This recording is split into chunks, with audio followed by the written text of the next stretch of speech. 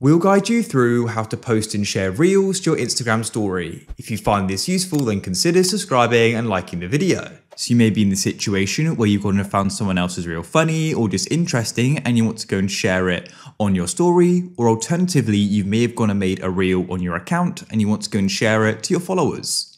Either of those are going to be perfectly fine scenarios, and there may even be other ones as well.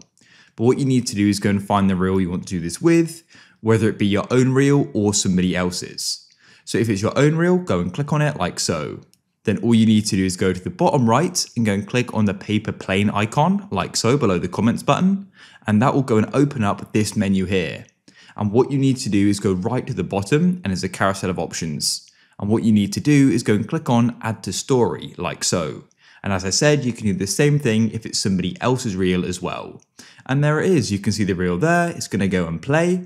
And what you can do is go to the top, just like any other Instagram story, add text stickers, but you can go and change the color by clicking on it at the top.